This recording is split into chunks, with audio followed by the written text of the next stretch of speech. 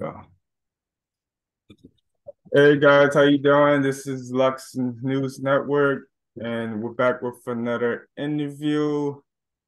My next guest is a motivational speaker and master financial coach to move listeners to break the chains of debt, as well as give practical insight in how to create and build wealth. Her name is Karen Ford. How you doing today, Karen? Awesome. It's great to be here with you. Good. All right, can you tell us a few things about yourself, like where you're from, Sure. if you're married, have any children, things like that. What are your hobbies? Okay, absolutely. Well, I am happily married. We have three children, 10 grandchildren. I know I Oh, look younger, right? yeah. I'm a retired registered nurse and became a master financial coach several years ago and absolutely love it. As a nurse, I helped people get healthy physically, and now as a master financial coach, I help people get healthy financially. And both of those coincide because let's face it, money problems can cause stress, and stress can cause high blood pressure, heart issues, high cholesterol, the whole gamut. So I feel like I'm helping people on a broader spectrum. I enjoy eating, but I also enjoy exercising and walking. So those are some Good, of the good. things that I enjoy doing. And I surely love investing and teaching people how to properly invest and win with their money. That really makes me happy. Good. Um, let me see. Um, how important is financial freedom? Oh, our financial freedom is so very important because the shape that the government is in right now, and listen, even if the government was in good shape, my mom and dad always taught us nobody's supposed to take care of you except you. So, they didn't do a lot of handouts. I'm one of seven children, so there were not a lot of handouts growing up. So they taught us, we have a good work ethic. And so it's important to learn how to manage your money because if you don't learn to manage your money's out of control. So it's very important to have financial freedom, especially in today's world. Right. Mhm. What does the phrase money matters mean to you? I seen it on your website. Well, the reason I have a book called Money Matters actually, and I entitled it Money Matters for two reasons. Number one, money really does matter. I mean, let's face it, if you want to eat, if you want to have a roof over your head, money really does matter because it takes money to survive. And the second reason I entitled it Money Matters is because that book encapsulates all the matters surrounding money, whether you want to learn how to budget properly, if you want to take control of your money and get out of debt, how to demolish debt, how to build wealth. I cover a variety of ways to invest. To win with money in that respect. And then I also have a chapter on thinking right when it comes to money because thoughts become words, words become actions, actions become habits, and habits become a way of life. So if we're constantly thinking, oh, I'll never get out of debt, I'll never get out of debt, I'll never get out of debt, guess what? That's going to come out of your mouth, and that's exactly what's going to happen. You'll never get out of debt. Yeah. Or if you think, well, I've never have I come from a poor family, granddad was poor, he only had very little, daddy was poor, he had very little, so I guess I'm going to be poor. I'm going to have very little. And it doesn't have to be that way. So thinking right when it comes to money is really vital if you want to win with money. That is so true. The way you think it influences your actions. Absolutely. Um, how can one learn to invest? Well, listening to wonderful podcasts like this, also Thank reading, you. Yeah, absolutely. The more that we can teach ourselves, get the head knowledge, because you don't do it like a roulette wheel where it's almost as if you go to Las Vegas and throw down a bunch of cash and you're hoping you win. Investing is not supposed to be that way. There's thousands of penny stocks out there, but very few penny stocks are going to make you a ton of money. So it's important that we listen to podcasts such as this, that we educate ourselves so that we know going in what that looks like and how comfortable are we with investing. Because I use this statement as a rule of thumb: this amount of money that I'm getting ready to invest, if I lose it, am I going to be upset? And that will gauge us on, maybe we don't want to invest that entire amount. We have to look and know ourselves. Maybe I don't want to invest $5,000, because if I lose $5,000, I'm really going to be ticked off. But maybe you might think, well, you know what? Out of this 5,000, I'm comfortable with 500. If I lose 500, I won't be happy about it, but it's not going to be the end of the world, so to speak. So we have to know ourselves. What are we comfortable with? Because we have to look at it as if, even though we're getting all this head knowledge and educating ourselves, the market can be very tricky sometimes. So we have to know, if I lose this money, am I going to be upset? And that will gauge us and determine our comfort level in the amount of money that we're going to invest. Yeah, that is so true. That's what I do. Like, let's say I made $1,000. I invest like 10% of that. So like Yeah, that'd be $100. So if I lose $100, I'm not too worried about it. That was only 10%. that's right. Right. Yeah. Um, Tell us about real estate investing and how can one get started? Ooh, that's such a loaded question. I love that because I am an avid real estate investor. There's lots of different ways to invest in real estate. You can invest in real estate by buying foreclosures. You can go to a real estate agent and just buy it, right off the market. Foreclosures are good as long as you know what you're purchasing before you buy it. You can also go through the state auditor office. Every state in the continental US has what they call a state auditor office, where they sell properties because people didn't pay their taxes. And so that's another great way to acquire real estate. And I do that every single year here in Fairmont, West Virginia. And I actually have bought properties for as low as $30 before, which was pretty Um, fantastic. I'll give you an example. Do we have time? Is that okay to share yeah, something? yeah, yeah. You can do Okay. Several years ago, something came up, a state auditor auction came up. I bought some properties. And anyway, after the auction, some properties that don't sell at auction, you can still purchase. So I don't know why I was buying this particular property, but God did. So I thought I was buying coal rights, mineral rights, coal rights. And so I had never done that before. I didn't really know anything about it, but I just thought, hey, $30, if they take the bid, they take the bid. So I bought it and I paid the taxes on it every year after I got the deed, and didn't really pay attention to it. And I don't know, about 5 weeks ago, I got a certified piece of paper in the mailbox saying I had a certified letter at the post office. So I went and picked it up, and it was a pretty thick packet, and I didn't have the time or the patience to read through it. And it came from a place called Purple Properties. And I thought, Purple Properties? Who calls their business Purple Properties? Is this a scam? So I took that packet to my attorney and I said, find out if this is, if they're legitimate or not. What do they want? What do I get? Look through the paperwork, tell me what it is. So he called me an hour later. He said, this business is legitimate. He said, you thought you were buying coal rights, but you didn't buy coal rights. You bought mineral rights in gas and oil. And they want to pay you $68,000 to lease that property for the next 5 years so they can drill for that gas and oil. And if they hit gas or oil, they're going to pay you 15% in royalties. To Wow. which I said, oh, goody. So I signed really quickly and mailed that back into them.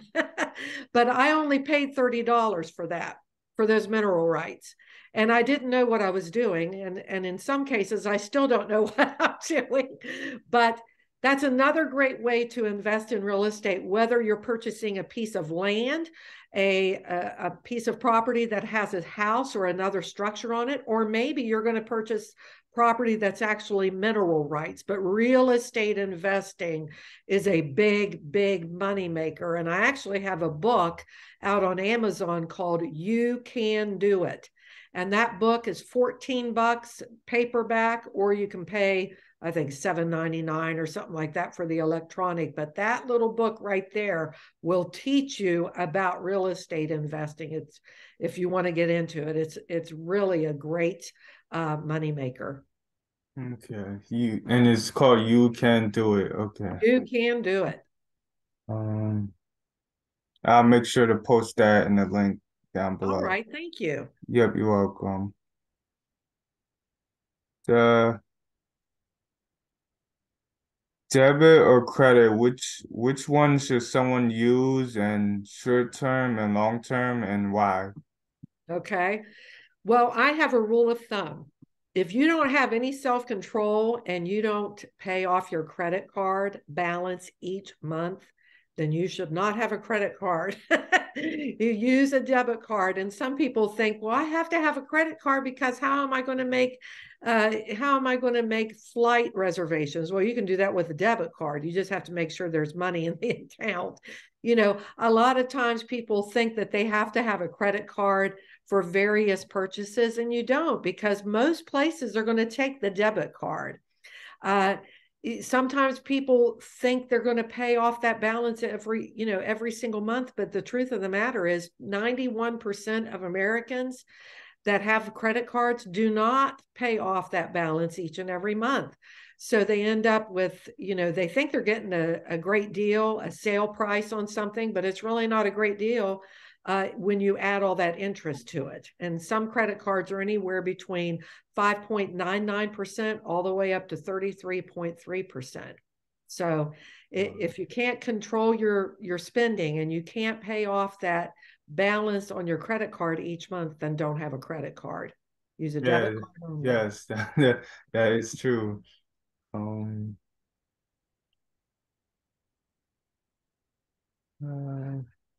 Where should people put their money today? I would recommend, again, check your comfort level. I enjoy the stock market, various stocks, investing in, don't put all your eggs in one basket, right? Grandma always said that. So you want to make sure you diversify, spread it around. Don't put all your money in one spot. I like the stock market. I like gold. I like silver. I like real estate. And I have invested some in Bitcoin. I don't know where Bitcoin's going to go. I don't have a crystal ball. I don't know what's going to happen, but I err on the side of caution. So I invest in all of those because if one goes down, the other one usually goes up. So again, don't put all your money in one particular stock. Don't put all your money in one particular place. Spread it around. But I like gold, silver, real estate, Bitcoin, stock market. Right. That is true. Diversify. Yes. What are some tips when buying groceries at the store? Well, first of all, don't use a debit card when you go to the grocery store, because if you go to the grocery store with a debit card, by the first, couple of aisles, you're keeping a mental note. How much am I spending? By the time you get down to that third aisle, that has gone completely out the window. And you really don't know how much you spent until the cashier rings it all up and gives you the total. And then you end up swiping the card or inserting the card, depending on if you have a chip or not. I say take cash. Why? Because if you take cash to the grocery store, you're going to spend 27% less money than you would if you used a debit card. because if you take cash only, then you're keeping a mental note and you're going to come within $10 to $20 by the time the cashier rings all of those items up. You're going to come within $10 to $20 of knowing exactly how much you spent. Why? Because you would be very embarrassed to come up short. So I tell people, take cash to the grocery store because you actually have more control of your spending, and don't go to the grocery store hungry. That is the absolute worst time to go to the grocery store. You're going to end up putting things in your grocery cart that are not on your list. You're just hungry and you're just throwing things in there. You have more control when you go to the grocery store, not hungry, as well as just with cash, no card. True. Well, I'm gonna try to go to a grocery store with cash. Yeah, I'm gonna try that out. Yes. Okay. Um, how can one save $3,000 in a year? You can set up a savings plan through your employer, or if you have some self-control when you get paid, you're going to allot so much every 2 weeks or every week, depending on how frequent you get paid. And you're going to set it aside, in a savings account. Every time you get paid, you're going to treat saving as if it's a bill that has to be paid every time you get paid. Another way that you can cut costs is your utilities. How many times are we in our house and there's lights on in rooms that we're not in? All right. And then before you leave for work, a lot of times people work 8 hours, 9 hours, 10 hours, 12 hours, where they leave their house to commute. So before you leave the house, if you have the furnace running, turn it down 4 degrees before you leave. And then you're not using all that heat to heat a place that, by 4 degrees, that you're not there. Air conditioning, turn it up 4 degrees. It'll be a little warmer when you get home, but you can turn it back down when you get home. Turn off the lights when you're not there. Electric's going up. All the utilities are going up. Cut costs. Make a grocery list before you go to the grocery store. If you don't have a grocery list, you're just throwing things in your cart that you may or may not even need. Maybe you didn't even look in your cupboard and you already realized you've got 4 or 5 of those things before you went to the grocery store. Make a list and only buy the things that are on your list. That causes you to have self-control. It causes you to have discipline. It also causes you to spend less. Right, that's true. That is so true. Um, Beg, borrow, or budget. Which one do you recommend? Budget. We don't want to beg for money and we don't want to borrow. Budgeting is the best thing that we can do. And I know sometimes people treat the budget word as a 4-letter word. It's not a curse word. A budget is actually you taking control of your money instead of it being out of control. You're telling your money what you want it to do. So if you want to go out to eat 5 times this month, you put it in your budget. If you're getting ready to put some new tires on your car, you're going to put it in your budget. You decide. I'm not saying, I think sometimes people think the word budget means it's a beans and rice connotation or bread and water and that you're going to do without and it's going to be a horrible life. No, you can go out to eat. There's no problem with that. You just want to make sure that anything that you want to do this month, and a budget needs to be done each and every month because every month looks a little different. I'm not going to go to a wedding every month, but I may go to a wedding in June where I'm going to have to buy a wedding gift, but I may not have to buy a wedding gift every single month. But the key is make sure that whatever it is you're going to plan, that you put it in your budget. Right. Um,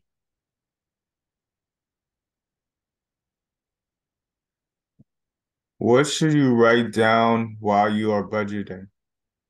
You need to write down whether you have a house payment or rent, all of your utilities. You want to make sure that you allot money for groceries, your car payment, credit card payments, if you have them, any type of payment that you have. And then you also want to make sure in that budget you have a place for retirement, planning as well as saving. Some people don't have an emergency fund. So, if you're driving down the road and your alternator goes out and you don't have an emergency fund, what are you going to do? You're going to end up putting it on a charge card, on a credit card, and then you have interest. So it's important to have an emergency fund so that when an emergency occurs, you have the money to take care of it. Right. True. That is so true. What is a millionaire mindset? A millionaire mindset is knowing that you can do it, that you want to do it, that everything within you is moving you towards that goal. Because becoming a millionaire, contrary to what some people believe, most people do not win the lottery. There's one person in each state that wins the lottery. And so the chances of you winning that lotto probably are pretty slim. So having a millionaire mindset is not a get rich quick scheme or scratching off that or picking the right numbers. A millionaire mindset is you're making plans to make that happen.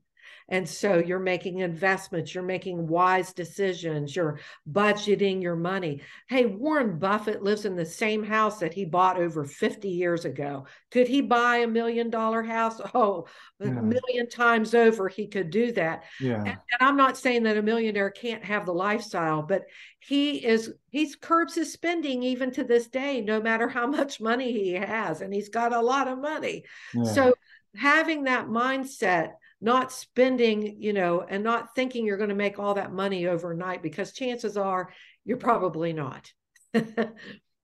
Right. That is so true. What is an emergency fund and how can we develop one? All right. I tell people you need to have at least $1,000 in an emergency fund. Why? Because emergencies really are not surprises. Emergencies happen. Your roof on your house is only going to last 20 years, maybe 25. So when the roof starts leaking, that's really not an emergency, nor should it have become an emergency, because the life of a roof is about 20 years. Your car is going to need tires. Your battery is not going to last forever in that car. Emergencies really are something that we can plan for. So I tell people, get $1,000 quick. And some people say, well, how am I going to do that? Look in your garage, in your basement, in your attic, because you have stuff that you haven't used in years.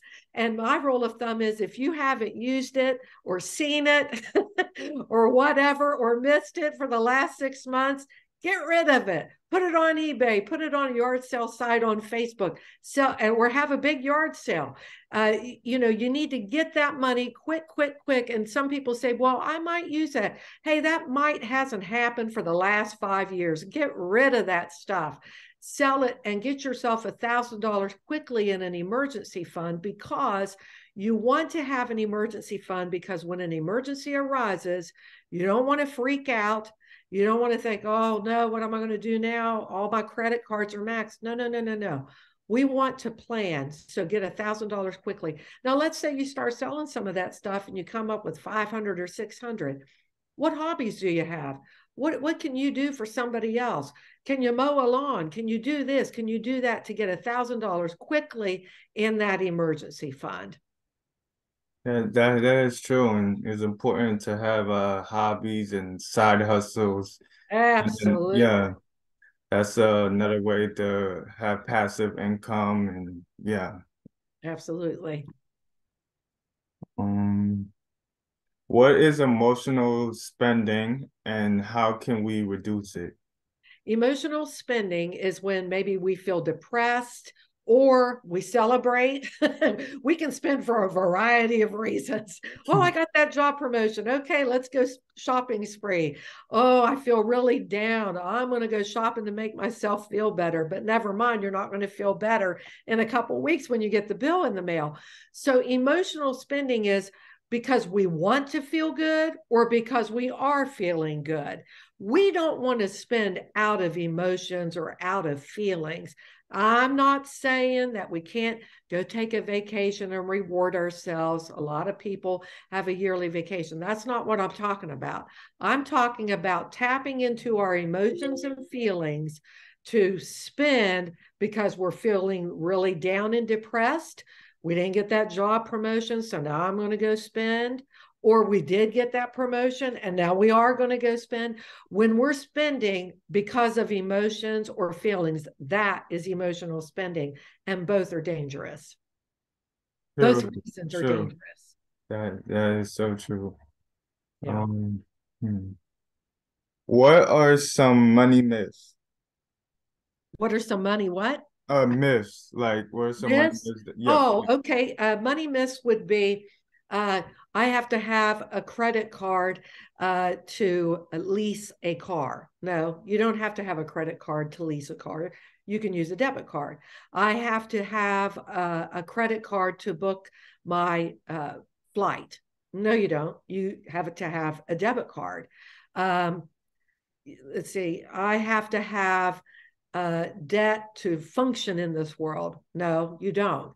You have to have cash. But Right. those are some of the money myths. Here's another one. I'll always have a car payment. No, you don't have to. You can pay off the car that you have and hold on to it and stay off the car lots for the next 2 or 3 years while you build up a savings to purchase a car with cash. Those are some of the money myths. Right, right. That's so true. Um, how can we pay off our mortgage early? You can pay off your mortgage early by practicing some of these principles. Uh, you can, first of all, you can divide your house payment in half and pay a half of house payment every 2 weeks, but check with your mortgage lender to make sure that they will allow you to do that. Something else is, of course, make your full monthly payment on its due date and then pay an additional $50 a month. And that will also hit the interest on both ends now and for later. You'll end up saving thousands. You can pay an extra mortgage payment each year. A lot of times people are getting their income tax refunds. Take a portion of that money and make an additional house payment. You'll save thousands of dollars on that mortgage loan by making one extra house payment per year. Those are some ways. Yeah, good. Thank you for that advice. You're Um, welcome. should parents give their kids an allowance? I am not I don't like allowances. I like earnings. Now that means, because they're a part of the Ford family, they're going to have chores that they're not going to get paid to do. They're going to maybe have to make their bed. They're going to have to make sure their room is clean. They're going to have to pick up after themselves, whatever it is in your family. So maybe they're a part of the Cassell family. Maybe that means they're going to do this and that. They're going to have chores to do that they're not going to receive a reward or money for. But then you can also, instead of mom and dad coming home and you're doing everything, why in the world would you want to do that? No, have chores for your children that they're going to get paid to do.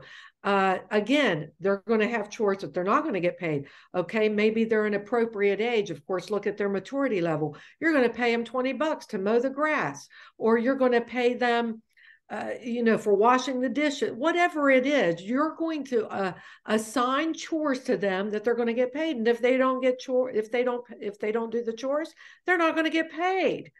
But don't give them a choice, though. Don't say, well, if you do it, I'll pay you. But if you don't, you won't. No, you're going to do some chores that you're not going to get paid to do. But, why would we not want to teach them young that in this real world, if you want to make money, you have to work to do it. There's an old saying, if you don't work, you don't eat, right? Right, So why would we right, just want to give them an allowance for breathing? Right? right. So, yeah, I like commission, paying them earnings, not allowances. Yeah, that's true. That's a different way of looking at things. Um, tell us about your book, Money Matters. Oh, we touched on that a little Oh bit. yeah, we did. That's okay. I'm sorry. Yeah, sorry about that. Uh, what stops people from their financial goals?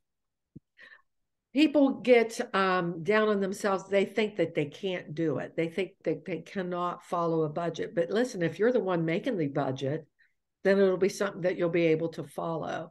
Some people have been duped in believing that they'll never be more than what they are, and that's just not true. If you believe that about yourself, you're really doing yourself a great disservice because if you apply yourself, educate yourself, listen to great podcasts like this, you can pretty much do whatever it is you set your mind to. Right.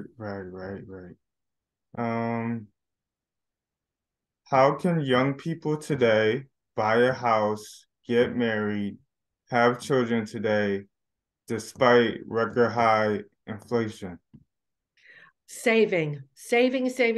Don't get in a hurry. So many young people today end up buying a brand new house and they have two brand new cars. They end up with 2.5 children. Not sure how that happens. They've got a dog, they've got a cat, they've got all their kids in sports, and they're up to their eyeballs in debt. Why? Because they want their parents' lifestyle right now. But they forget that it took their parents 20 or 30 years to attain the lifestyle that they're presently living.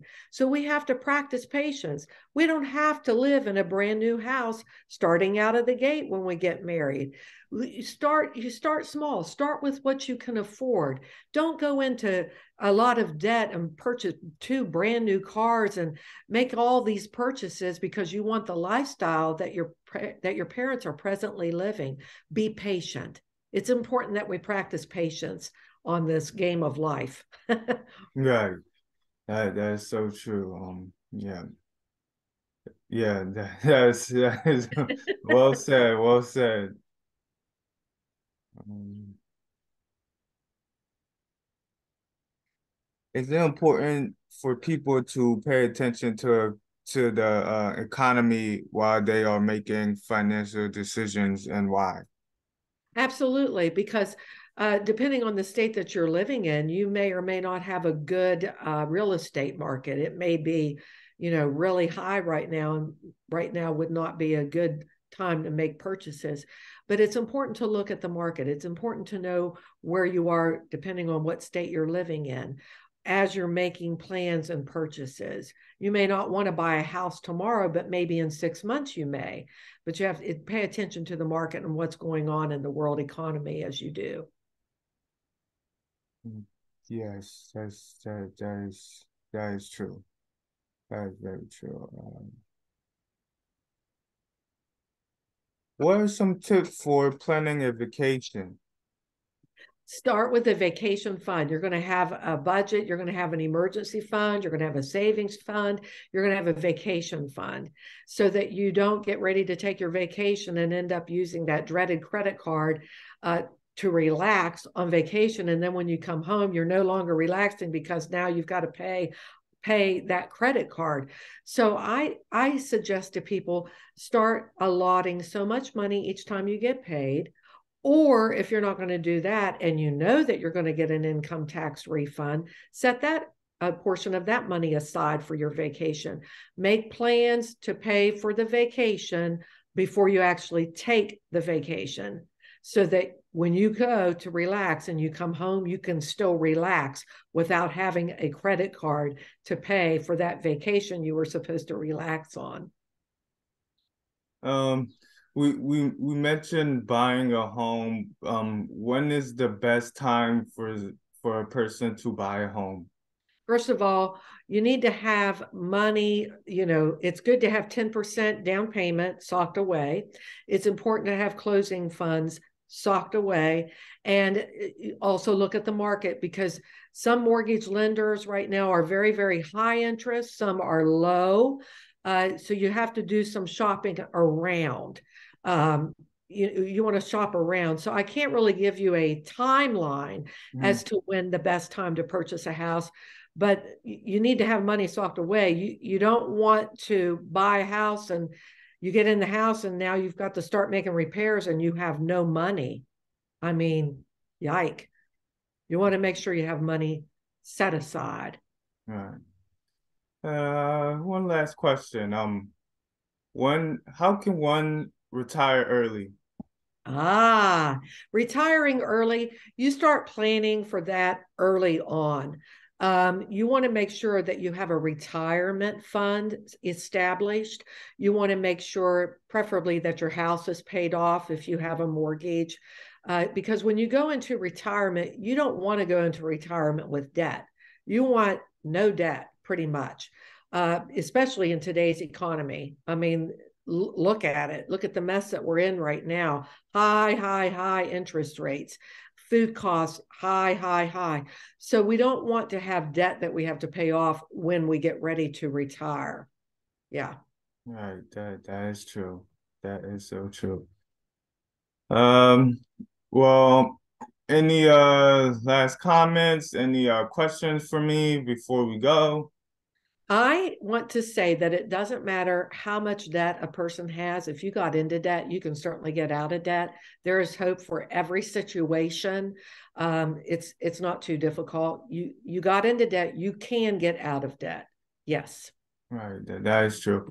And the name of Karen's website is karenford.org, and I'm gonna post the links to her social media, her YouTube account, her book, Money Matters, and her website link. I'll post all of that down below in the comments section. And thank you guys for tuning in to this episode of Lex News Network. We'll be back with more episodes and different guests and new questions to ask them. And we're slowly growing the channel. We came a long way from 10 subscribers. Now we're at 105, still growing. So, yep, exciting news, and a lot's going to be taking place. So thank you for tuning in. Okay, thank you, Karen. It was nice meeting you. Daniel. Hey, if I send you a link for a Google review, will you fill out a Google